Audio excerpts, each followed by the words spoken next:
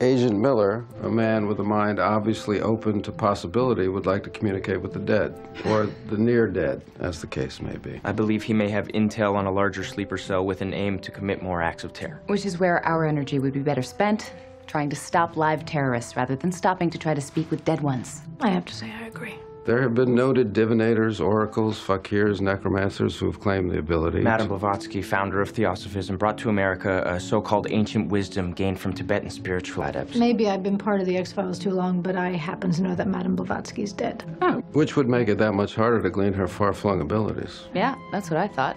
Miller? You know of no such practitioner working now whom we might consult? None that I'd waste your time on. Miller, come on. There's a 1:30 flight to Texas, and I want to be on it. Thank you for your time. Please call me when you think of something. He seemed like a bright young man. She calls him Miller.